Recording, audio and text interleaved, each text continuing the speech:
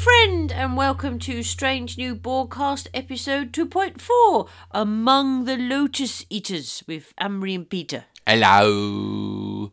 I am being fueled by whiskey and cold meds. This probably won't go well, but anyway. Yeah, I'm being fueled by beer and cold meds. Go us. Yes. We have quite a great deal of previously on from Tomorrow and Tomorrow, etc. We heard from Mr. Martin.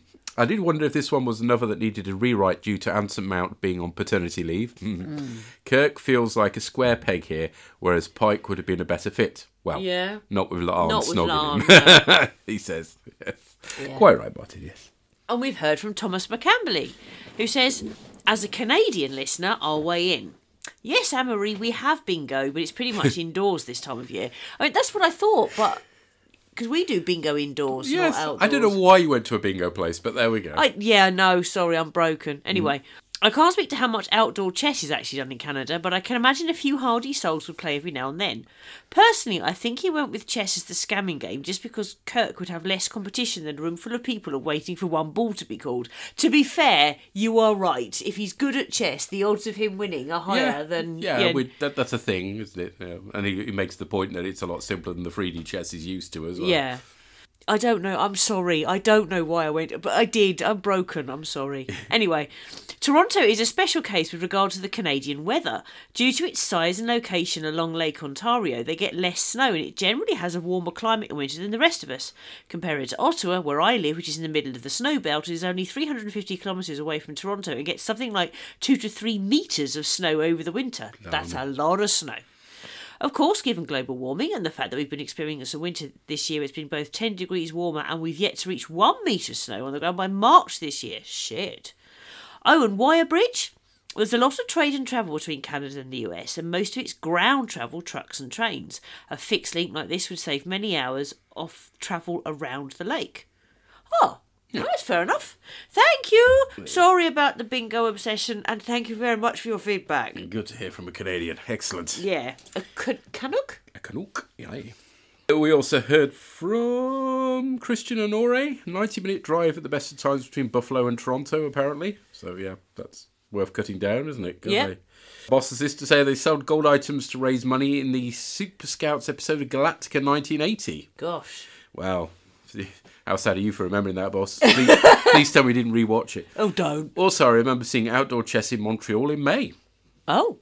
Pyman and Drew said that, pointed out you remember I was saying, I was sure I remembered that gold in a com badge being used as currency. Yeah. It's data in Times Arrow. Okay. There you are, I wasn't being mad. No.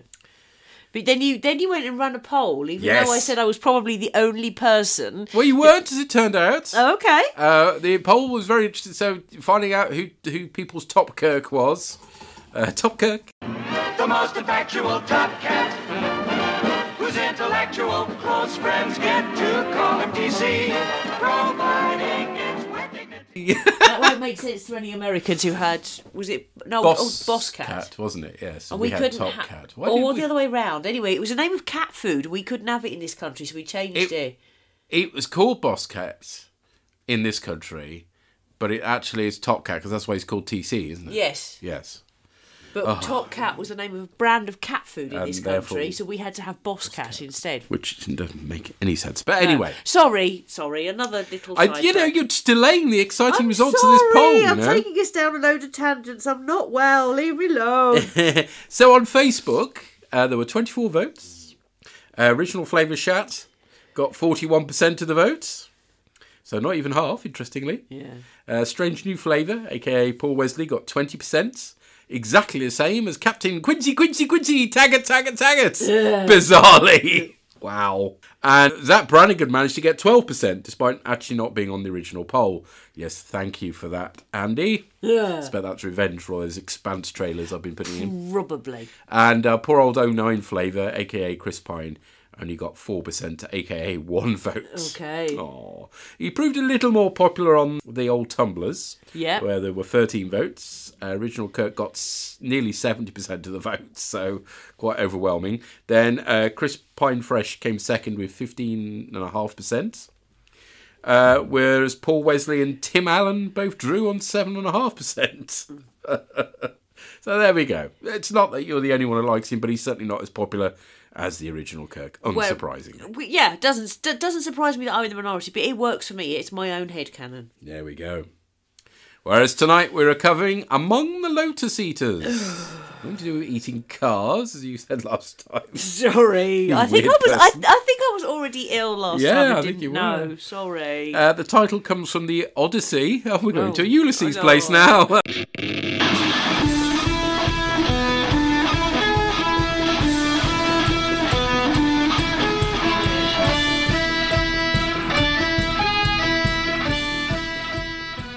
The titular flower munchers did so to place themselves in a state of peaceful apathy. So the ancient version of watching daytime TV, in other words. Oh, okay. Yeah, so it kind of fits. But another wanky title for, that's all we seem to get is wanky titles in this, but there we are. Yeah. Zach? You're alive. I thought... Does it ease your conscience? I'm just happy to see you. Are we meant to know this person? He's a KIA from the report. Only I wasn't killed in action. I was left behind. Zach, they told me that you went down. But you never saw it for yourself. You didn't bother to confirm it. Zach. It's High Lord Zacharias. That's what they call me here. You'll do the same. I'm a long way from you, man. Arming men with phaser rifles probably helped. We're here now. We can fix whatever mistakes we made. It's a little late for that. You have a captain's log, and Pike is in this episode! Yay! Suddenly starts feeling more like Strange New Worlds. They're on a joint mission with Batel's ship, something to do with a binary star. USS Cayuga, Yep. named for one of the indigenous peoples of North America. Okay. And also there's US naval vessels, the same as the Enterprise. Yep, fair enough. And he's having some personal time with Captain Patel, and she gives him an ancient mariner's keystone. Euphemism. Sorry. Okay. How? Maybe not. Is that what they call them these days? Okay. Is it battery powered? No, let's just carry on. Wow. Again, cold meds and whiskey. Right. Well, if he's making you smutty, I'm in that then, aren't Yeah, I? maybe, although I'll have passed out long before, of course. And be snoring all night. Yeah. Probably. What's the effect whiskey has on me, unfortunately? It does. Yes, you are very snory. So is the dog. Yeah, well, but not that we give our dog whiskey. She's No, snory she just without snory whiskey. without it. Yeah. As actually, she when we first got her about a year ago, she was with us everywhere we went, and she snored a lot on the podcast, didn't she? Mm-hmm. Anyway, Mattel's been waiting for a message from an admiral, and it comes through, and she hasn't got the promotion she wanted because the Vulcan arsehole in the trial episode is punishing her. What did you call him? Oh, Pasulk. Yes. He's still presulking. And then, so understandably, Pike worries about that. It's like, he's punishing you for me. Me. Then he's like, is this a good idea? I'm hurting your career. We only ever have a moment here, a moment there. And even though she's just given him a fucking present that clearly had a lot of meaning, she knows him well enough to know it had a lot of meaning and she's taken care over it. He's then like, yeah, we need to, take some time out. Yeah. Because he's a bit of a dick. Well, it's good that he's not flawless. Everybody's got to have a flaw somewhere, and he's different to Kirk, which is nice. So, I quite like the fact that he's a bit bumbling in love. Yeah, but that's... I can empathise with that. If she hadn't just given him a really awesome present, I could probably understand it. That he... Well, you've got to remember that was like... judging by the way they've played this about an hour ago, because, she's had this long conversation. He's had loads of time to stew over the fact that maybe he's screwed up her career. You can kind of understand it in all sense. I mean, yeah, it's the wrong call, but it's understandable that he's worried that he's damaging her career and stuff. Yeah, but... They're calling it off, so obviously she leaves. And then there's a sensitive communique about Rigel 7. Rigel 7 has featured in The Cage. Yes, where the cool map of the castle comes from, and they kind of sort of recreate that in this. Okay. You think about it? I don't remember The Cage. Oh, come on. The classic image of The Cage is that map painting that appears at the end of so many episodes of the original series. Does it? Okay. Now I'm going to have to Google it for you, aren't I? Yes. Dear, oh dear. Carry on. While he's doing that, there had been a very brief expedition to Rigel 4. It sounds like it was an emergency evacuation, an emergency landing, so it wasn't a planned mission. And they're a pre-warp civilization. They were only there for 4 hours. 3 crew died. Spock would have been among them if they hadn't been able to leave. Because it's pre-warp, it's being monitored, but there's stuff to do with radiation, so it's usually photographs, basically, like spy planes kind of thing. Anyway, the latest data's come in. Oh, that one. It didn't have gold domes. You're right. They shied away from these slightly Islamic-looking gold domes, didn't they? Yeah. Probably is for the best. Well, they're either Russian, one of they're Eastern, because you get them in Russia, don't you? Yeah, it's a general Eastern thing, isn't it? Yeah. Anyway, no gold domes. That's probably why I didn't make the connection. So anyway, the latest photographs have come back, and they include a Star Trek Delta, and that can only have come as a result of this very brief evac mission. And so there's clearly been cultural contamination, and it's like the Enterprise is being left to clear up its own mess. Pike says to Stacey needs the arm, which doesn't bat an eyebrow. She's chief of security, fine, but he says he needs Mbenga. And he's like, "Oh, I need you," and she's like, "You need a doctor on a cultural contamination mission, prime directive mission?" It's like, "Yeah, I need you," and it turns out that he needs people who are good at unarmed combat. Fisticuffs. Yeah. But then he says it's going undercover, so there's no uniform.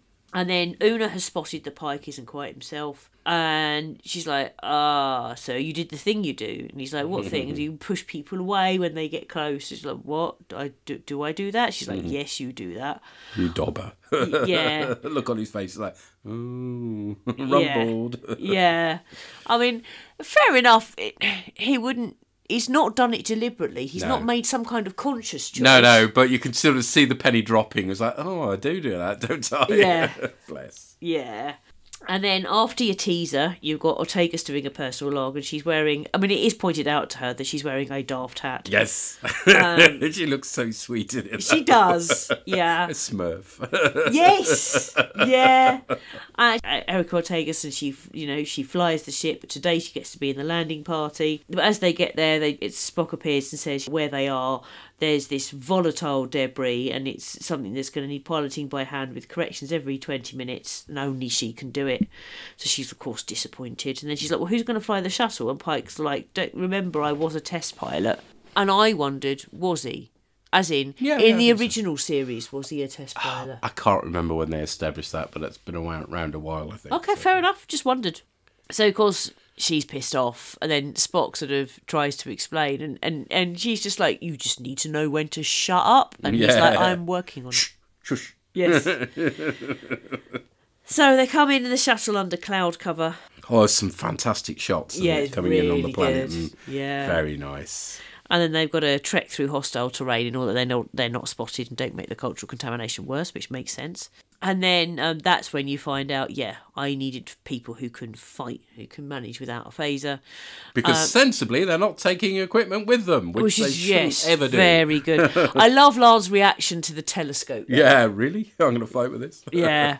And then they're walking along, and Lan hears ringing in her ears and then forgets, and you get a lot more of that. The only downside with this is, I kind of like their ambition. But the problem with this volume thing, and I haven't noticed this so much when it's been used in the Star Wars series, but it's really clear where the volume ends, the floor ends, the actual practical set, and the background starts. Yeah. It reminded me a lot of Doctor Who and the Mind Robber. When they're in the blank white bit. Yeah. And you can clearly see the line where the floor meets the white curtains at the back. Very Blue Peter look. It's a bit like CSO. It's different to CSO. With CSO, you get the lines around people. This, you get the line of where the floor meets the wall. I didn't spot that. Yeah, I'll put some pictures up on Facebook and Tumblr, and you'll see what I mean, because every time you can clearly see where the join is, unfortunately. This is miles better, obviously, than what we got in the original series, where you could likewise, you could clearly see the join, but that was because the background was so pants. Yeah. And to be honest, the set was so pants as well most of the time. And it's better than what we saw in Next Generation as well. It's probably the best they can achieve with the budget they've got, because I think the Marvel shows have a lot more budget. But yeah, it's just a bit unfortunate once you realise where the join is. Yeah. Well, which I didn't. So then they encounter some people and try and argue that they're from the north, but the guys are like, no, we know you come from Starfleet. And then the ringing of Fetz and Benga. And then you find that Zach, or one of the 3 crew that was supposed to be dead, has survived, and he's made himself the king, and he says there's no going back. You're like, okay. The throne room's, it's not a set actually, they're filming on location for this. Okay. It's in a community centre in Ontario, a retreat centre basically. Oh. And you can, if you Google it, Mount Community Centre, you'll see what this looks like when it's not lit like they've lit it, and it's sort of medieval style, basically, banqueting. And obviously they've put a lot more detail in, but it's a very clever bit of location shooting, because I thought it was a really well done set extension, but no, it's actually a real place they've gone to. I don't know about you, but I was getting a sort of Mongol vibe, as in Attila the Hun. A little bit, all the furs, but that's just because it's so cold there. And I think in the helmet style as well. Possibly. And the throne room was very Norman-style cathedral, wasn't it? Yeah. But I liked it. I also like the fact the phaser rifles they've got are very like that one from Where No Man Has Gone Before, with the sort of the 3 tubes that went along it, which of course we only ever saw in that episode. But yeah, that's the logical way phaser rifles would look like if you were doing it with a bit more budget. Yeah. I mean, generally, I really do like the aesthetic they've gone for. The look. And so then he says, no, you're not having this. I'm going to put you outside and you're going to forget. So he puts them all in a cage, and yes, cue more headaches and more tinnitus and forgetting. And then you find it's also affecting the ship because Uhura forgets. Una's in command! It seems like ages the last time she was in command. I really like that. Yeah. But I like the way that they react to Uhura forgetting. Instead of like in a modern sort of office where probably they'd have a go at her. It's all, you need help, don't you? Are you okay? Yeah. You're going to sick bay. Someone needs to go and make sure she gets to sick bay. Yeah. You know, I like that. I'm not saying that no workplace would care, but I think in most, criticism of whether or not you've done your job would come first. Yeah. In most, anyway. So I like that bit. Back down on the planet, they can't remember who they are because it's the morning, and this bloke appears and offers to help them. Luke, yes, spelled with a Q. Really? Yes, L-U-Q. It's played by Reed Birney, who all the way through was just reminding me of John Lithgow for some reason. Oh, no, I can see that. I can see that. It's kind of, sort of John Lithgow from Wish.com. Yes, yeah. But he's a good actor, and he plays empathetic really well. Yeah, he does. A lesser actor wouldn't have been able to make much of that role, but he does a really good job of it. They're breaking some rocks.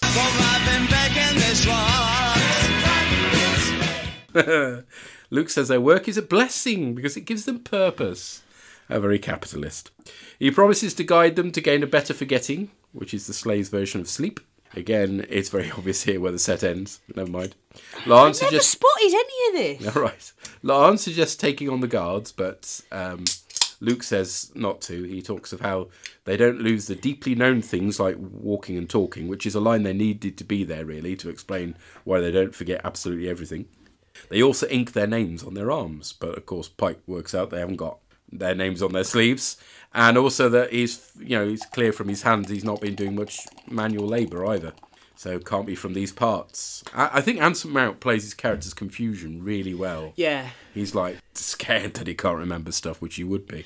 And I think I have a lot of criticisms of how this plays out later, but at this stage what they're describing in terms of how memory works fits with the early stages of dementia in most cases. I got the feeling that was very much what they were riffing on here. It's like, let's do a future look at dementia and how that affects people and how upsetting and disturbing that can be. And maybe you may think it's great to be able to forget all the past problems, but actually it just leaves you, frightened and confused, basically. Yeah. So. And still with the emotions. You know you've lost something. Yeah. You don't know what you've lost.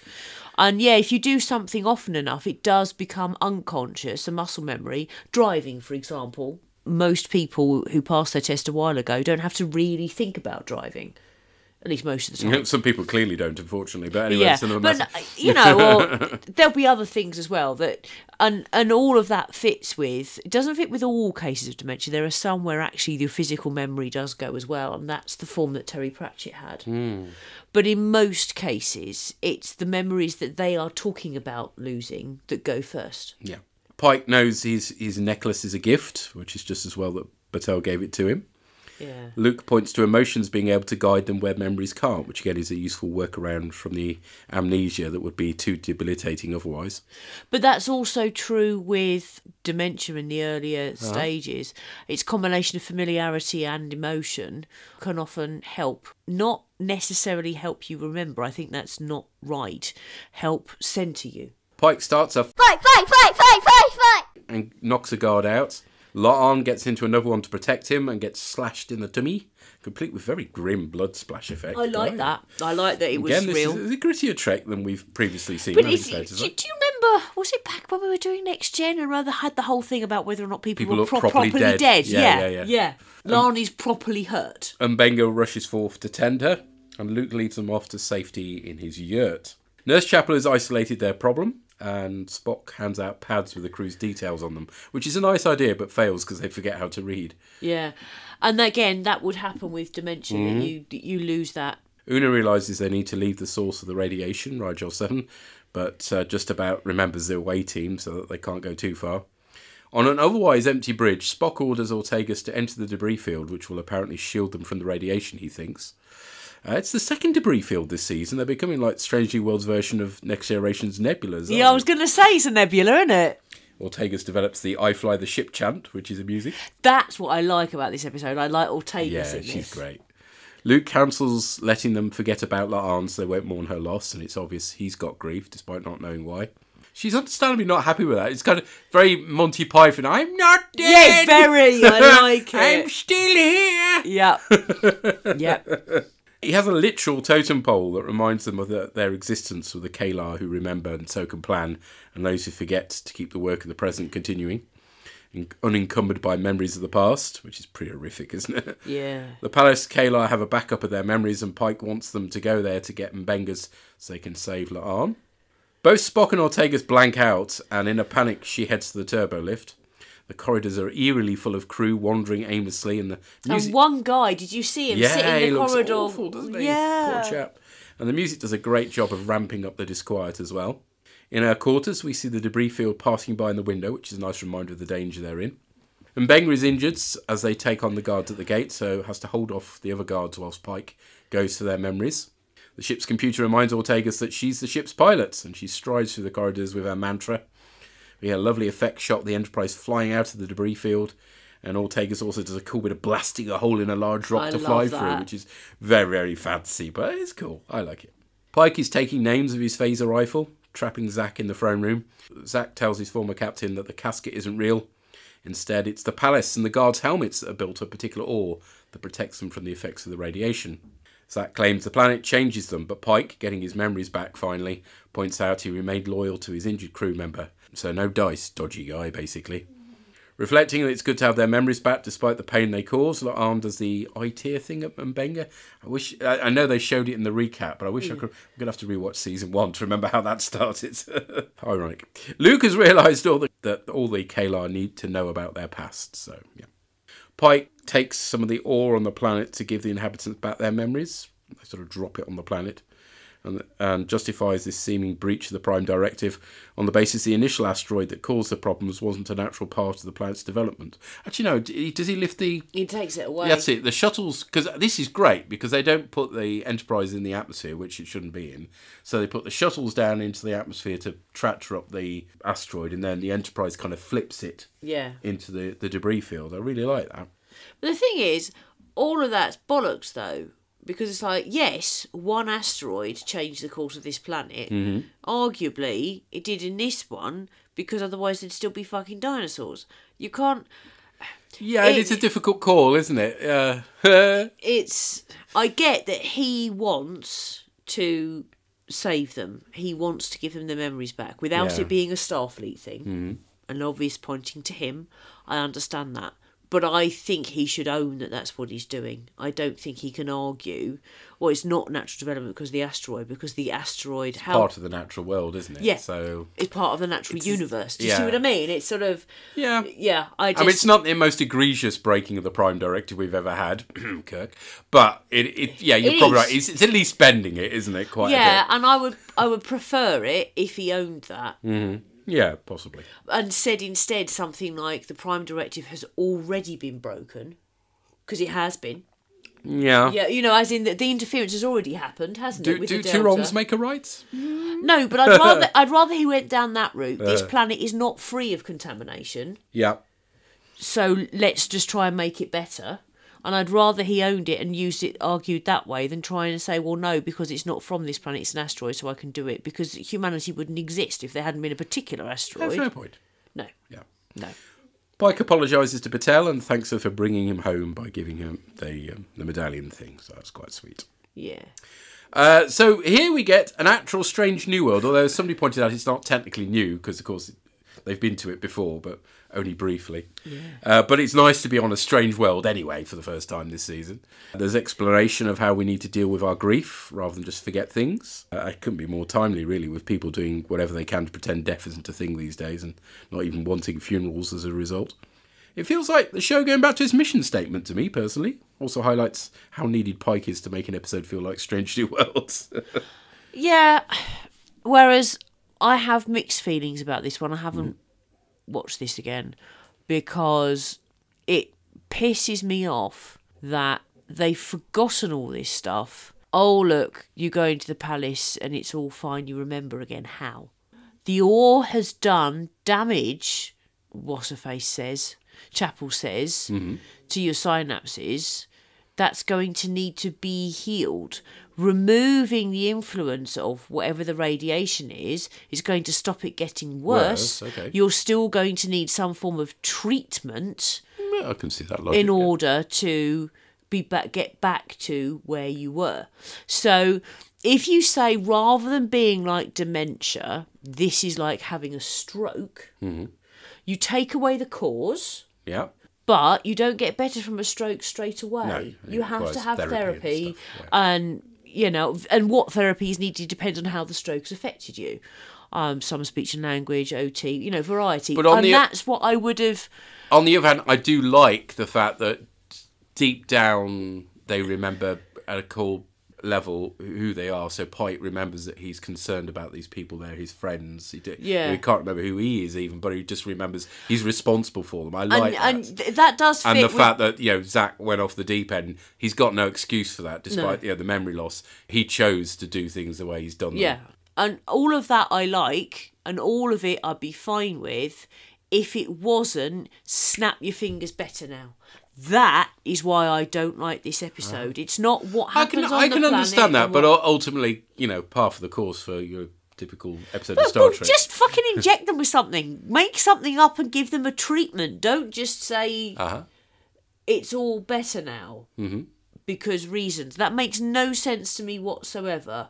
Like, I get that they're in our future, so maybe they have a way to undo the damage and heal, but show treatment, show healing, show that damage being undone. Also, I would argue, the more forgettings you've been through, the longer it should take for your memories to be able to return, and the more impact it would have.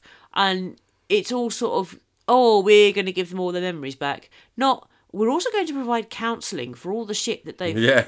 There's none of that, is there? There's no... I mean, this is where Lower Decks comes in again. Yeah, they'll have to do the second contact now to help them out. Yeah, because they need it. They've just done that and fucked off. Although, of course, they're not actually a walk-capable civilization, so they shouldn't be interfering in the first place. But anyway... Yeah, but do you see what I mean, though?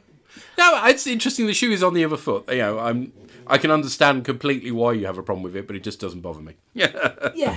So it's not that I absolutely hate this episode, that's not true, but it frustrates me. I find it annoying because of the way it ends. But I do particularly enjoy the Ortegas aspect. And that makes me grin, you know. I was grinning from ear to ear when we was watching it just now. Whereas for me, this feels like what Strange New World should be doing. I really enjoyed this one. But let's find out what other people thought. Yep. And we've heard from Jeff, who writes, this is pretty much a textbook original series episode. An away team encounters danger on a high-concept planet while those left on the ship face tangentially related perils. Yep. There's even the requisite fisticuffs on the planet. It's enhanced by the modern convention of character continuity and better special effects. Overall, a solid episode. Yeah, I completely agree. I don't think it's a bad episode. I wouldn't go that far. I just need there to be some treatment. We've heard from Sampo and Yona. Hello. Hello. So we just watched Among the Lotus Eaters. What happened in it?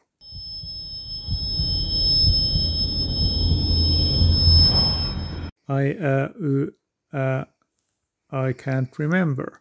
Ha ha ha ha. So, who are you and what's this thing in my hand? And lotus, I mean, I guess some people ate some flowers or something. Lotuses are flower. I don't know how they are related to memory, though. I'm guessing they'll tell us it's a quote from something famous and fancy, I guess. Yeah. So, what did you think of the episode? I guess it could have been named also as Day of the Ortegas, and the one where Mr. Pike learns the meaning of true love. Well, that's true. But okay, I've been complaining that these have been sort of centered around one or two people, these episodes. I mean, this was I think everyone had a pretty big role. Yeah, except Uhura. Uhura, exactly.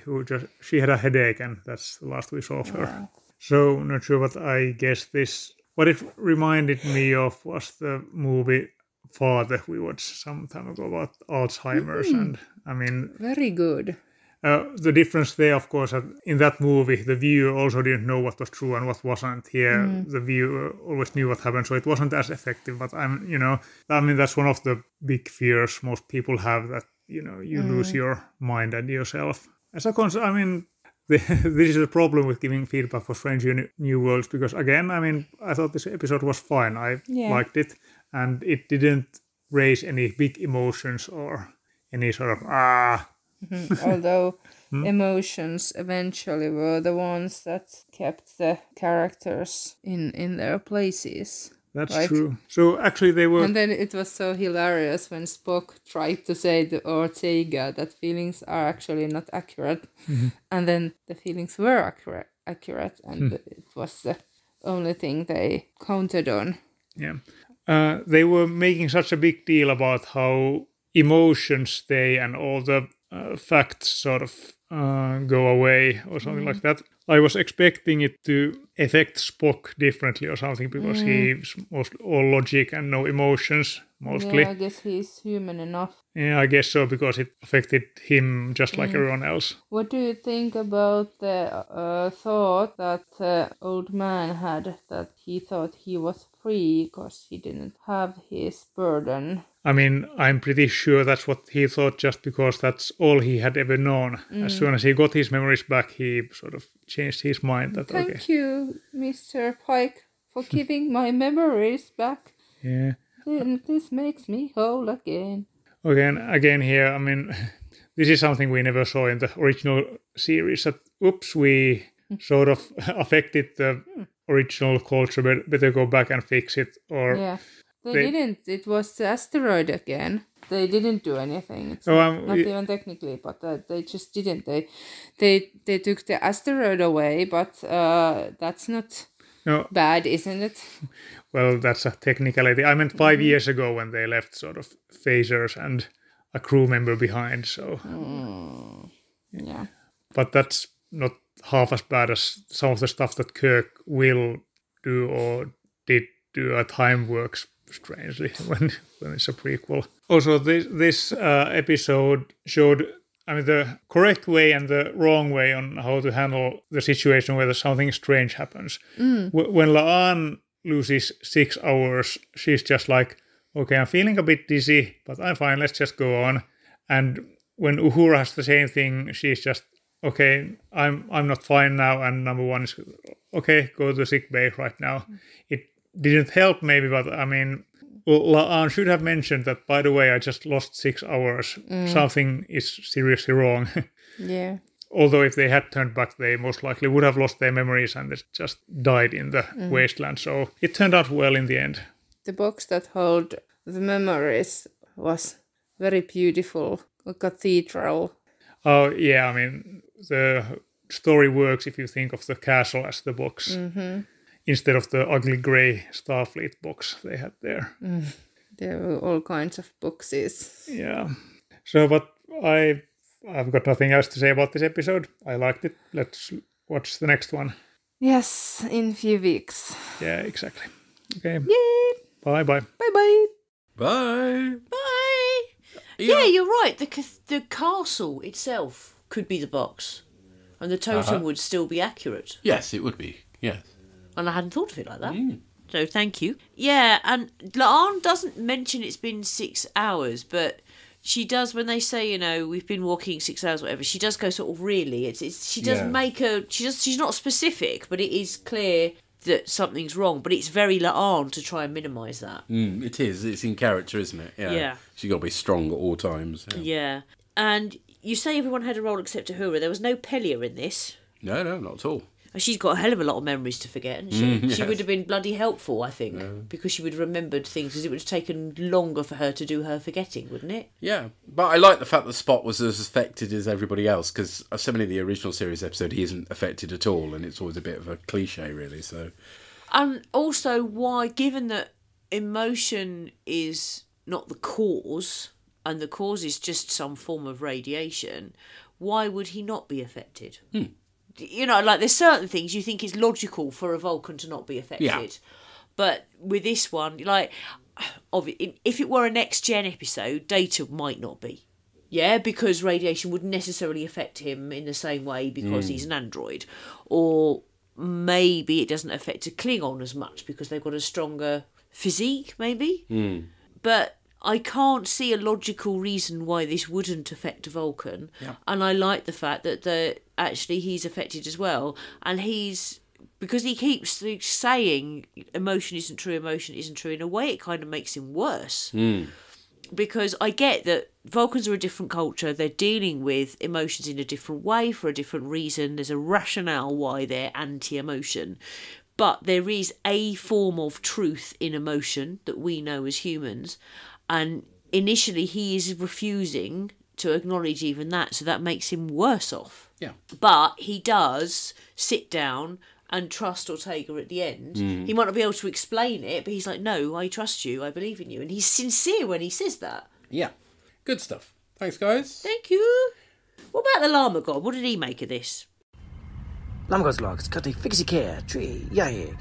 I remember every little thing as if it happened only yesterday. Well, here we are then with the first episode of Strange New World Season 2 that isn't great, I'm sad to say. It's not a bad episode, but just not quite as good as the episodes that preceded it. Now, one of the things we've been complaining about so far this season is we haven't yet had the whole crew together. It's been bits and segments of the crew. And in this episode, we do indeed have the whole crew all together, so this should be a good episode. But the problem is that it's not the whole crew, is it? I mean, obviously the crew's broken up with the NOE team and the rest of the crew that's left on the ship. That's quite normal. But given the crew actually forgetting their memories, then we don't actually have the crew as being the crew and interacting as who we know them to be. So that doesn't really give us what we're wanting. So that's sort of 4 episodes now then, where we haven't actually had the Strange New Worlds crew all together. Now, obviously, one of the things they can do with this sort of episode, and Trek's already done it with the Naked Now and the Naked Tab, where you strip away some of the key things of a character, in this case the memories, and that can actually reveal more about who the character actually is, and that's a valid storytelling tool and a perfectly logical thing to do, especially in a science fiction format. Unfortunately, in this episode, do we really actually get to see who anyone else is? Do we actually get to learn anyone's deep inner truths from having their memories stripped away and reducing them to their basic instincts? I don't think they do, actually. We don't really learn a lot. Everyone's just pretty much dazed. And the main thing we learn, really, is that Ortegas flies the ship, and we kind of knew that. We might also get the impression that Pike might actually be willing to commit murder in his attempts to protect those that he loves and cares about, and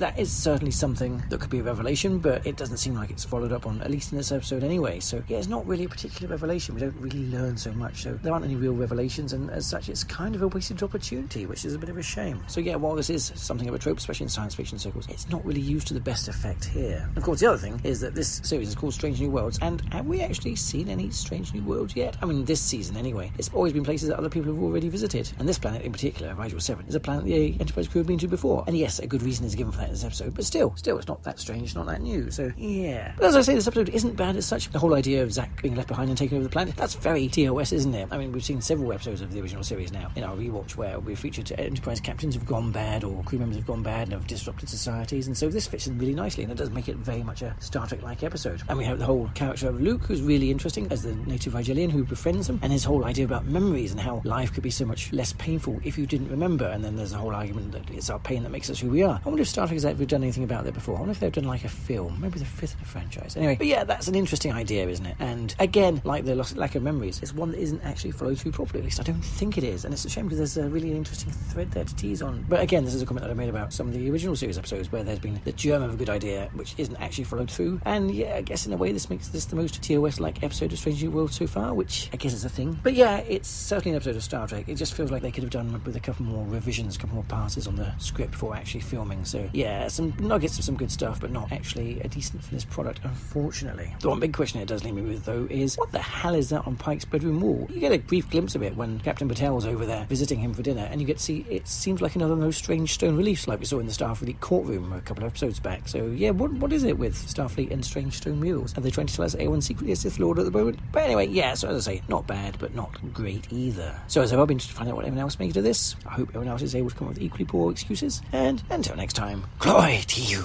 and your cast. I didn't notice anything on his bedroom wall. I didn't. The one thing I did notice was he's kind of like got a massive picture screen thing where he presumably can change the picture because he's got like, I think it's like a pier, a jetty or something with. Okay. It was quite nice. Normally you'd sort of expect to see out the ship, but actually this was obviously like a massive. A bit like when it was the winter and you decided our telly had to have a picture of a fire. Yeah, I like that. I didn't. It was hanging in midair. It didn't fucking work. But yes, you're quite right. I don't want my pain taken away. I need my pain. Yeah. I thought the world was pretty strange. I mean, all right, it's not new, I grant you that, but it was pretty strange. Everybody losing their memories and stuff.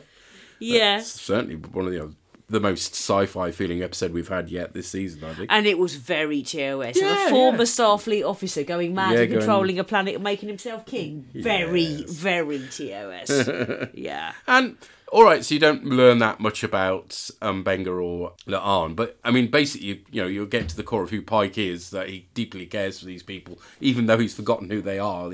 He's got this deep sense of care, and that goes back to those cadets he wants to save as well in the first season, and has to, realise that actually by doing so will mess up the timeline. And I think we get to know Ortegas better. Yes, we do. And because it's clearly a key part of her. She'd been all like, I'm only flying the ship, I'm not going to the landing party. She's like, no, I'm Ortegas and I fly the ship. This is who I am. This is what I do. Yep. And I like that. It's the fact that the solution doesn't work pisses me off more about the people on the planet because it affects the whole planet, if you see what I mean. And they don't have any support for what they've done to the poor people. Than it does the people on the ship. I still enjoy the Ortega stuff. And Pike also realises that he does actually really love Patel as well. He's got this sort of... Again, he can't remember who she is or anything. He just knows that somebody that was really important to him that gave him that medallion. So that's why he says to her, you brought me home. Yeah. And it's quite sweet. And I like as well that he goes to the trouble, they find out, diverted 2 starships to try and get her back and just to apologise. And I like that as well. It's like... If something matters to Pike, it matters deeply and he does something about it. But I have a small niggle. Yeah? Which I've just remembered.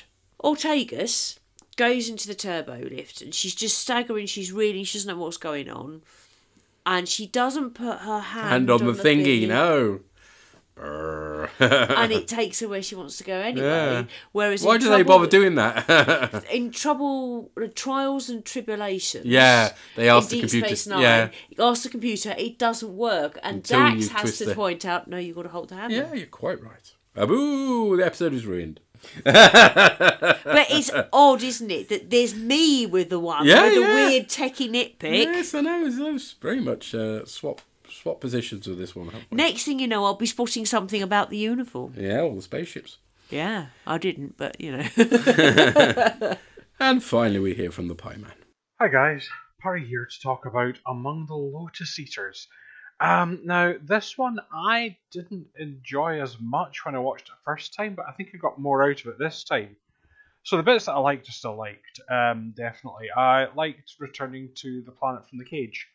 And the fact that the planet kind of looks the same. It's like a high-budget version of a 1960s matte painting with all the flaws that have that. Sometimes the area looked very barren and empty, but it did relate to what we saw in the cage. So I quite enjoyed that concept. And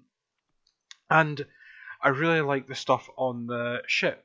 We've been complaining about Pike and Ortegas not having much to do, and of course you guys revealed that the actor playing Ortegas was suffering a bereavement as well, so it's nice that they both kind of get a lot to do in this episode, kind of makes up for them being a bit sidelined in the last few. And in particular, Ortega's the quite cute bit with her desperate to go on an away mission.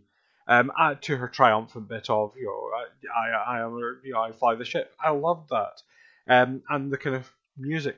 And I kind of liked, I think it still falls apart a bit that they didn't use the computer earlier. That someone should have maybe thought to have the computer just, shout out randomly who people are, or, something like that. But I did like the fact that, yes, they had a thing there that would tell them who they are and what they had to do on the ship. But they had to remember it was there to use it, and that was their kind of big fall down. So that kind of worked for me, and the ship was quite eerie, with people just wandering about almost zombie-like, just because they've got no idea what's going on. You've got a real sense of fear and tension. On the planet, again, you've got the same thing with our main three losing their memories, because that's the gist of it. And I quite liked it was one of the people who was left behind. And in fact, it was his yeoman, if you remember, who was replaced with Colt. Who got left behind. I'd have liked to have seen something a bit more of a reference to the Cage-style uniforms, but I'm not going to push for that too much.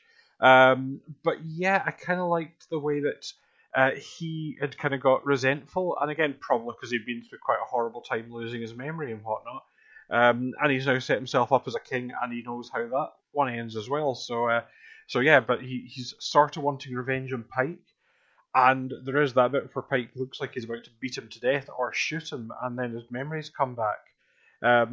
But and I think that's maybe the bit which I thought, I'm not sure went on too long, too much of a phrase. I think there just needs to be a bit more. I think they sort of hinted at a lot of things, but didn't quite go enough places with them being sort of memory lost or with the attack. Although again, the sort of ear ringing and cutting to lost time gave quite a good impression of the memory loss. So I think it was well put together. I don't quite know how you could have done this better. I just think there's a way that you could have made a slightly more compelling episode, but actually still very good, and I enjoyed it more this time. I thought the theme of Pike's relationship with Battelle and him pushing people away, and I liked the conversation between Pike and Una.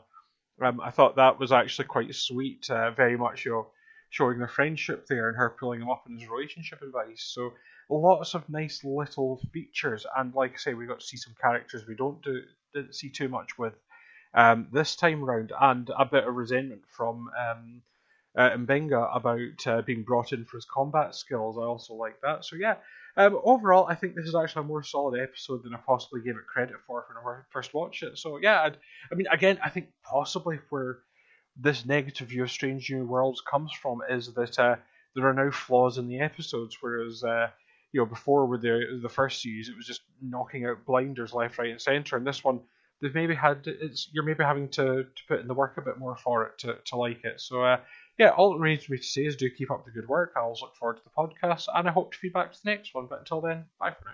Ta-ra! Bye. Yeah, I think there are flaws in the episodes, but I don't blame them. They're trying new things, and I think Strange New Worlds is also kind of like a strange new way of doing Trek, and I don't blame them for exploring new ways of doing things. Some of these you'll like and some of these you won't. As I said, for me it was the resolution that was an issue rather than anything else. In terms of why they didn't use the computer earlier, I genuinely don't know how they would have managed it with so many people. One person, totally get how it can help one person, and Ortegas was the one who, I thought of it's too strong a word, she kind of accidentally stumbled on it. I'm not sure that there was a solution. I suppose you could have had the computer repeating, "You are the crew of the Starship Enterprise," but he couldn't have done anything more individualised than that. And generally the computer only does stuff if you ask it to do it, and they're in no state to do that. So, no. As you say, Ortegas kind of gets some help accidentally. And you can argue that somebody might have managed it deliberately, but it only works for one person. Yeah. You can't have the computer giving individual instructions to absolutely everybody. It would just create a cacophony and probably more confusion. Yeah. That's my thinking anyway. Yes, I love the restaging of the map painting from the cage. I mean, it's very nice. Yes. Good. Right. Well, next time recording on Wednesday the 27th. Can't think why that might be a bit earlier. We're looking at Charades. Oh, good. More Spock to Pring. My favourite bit of Strange New Worlds. Oh, boy. Here we go. I know the episode you mean. I know what happens in it. The whole T'Pring thing has never worked for me. It didn't work. It was one of the few bad things about the first season, and it's like, oh, good, we're doing it again, are we? Hooray!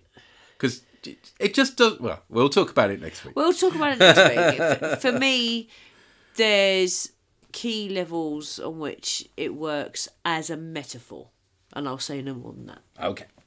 Until then, take care. Cheery bye. Bye. The Star Trek theme was written by Alexander Courage, and here was arranged and performed by Drew Barker. The artwork was created by Andy Palastides. All music referenced is for illustrative purposes only, and no copyright infringement is intended. Find our website at borgcast.libsyn.com. And we have a YouTube channel as well. Send emails or MP3s to borgcast@gmail.com.